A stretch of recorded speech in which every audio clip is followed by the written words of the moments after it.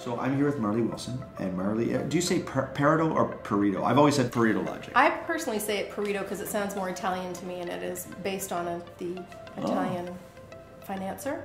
He's the one that originally came up with the 80-20 rule. Well, 80-20 is a nice, easy way to make a lot of decisions, isn't it? And that we're a software development company that keeps people safe while they're on the internet. I've been with ParetoLogic. I was one of their first employees. Yeah, I've been helping them with their charity works and the fun in the office and blending it all together to make it into something really cool. Yeah, what do you call your role? Officially, it's called Office Manager. Yeah. I refer to myself as the Office Mom. I try and make it happy and fun and be a place that people want to come. We're proud of everything that we stand behind because, to me, I've always said that it's vitally important to ensure that you help others. Like that's what we're here for. It's the human factor of everything.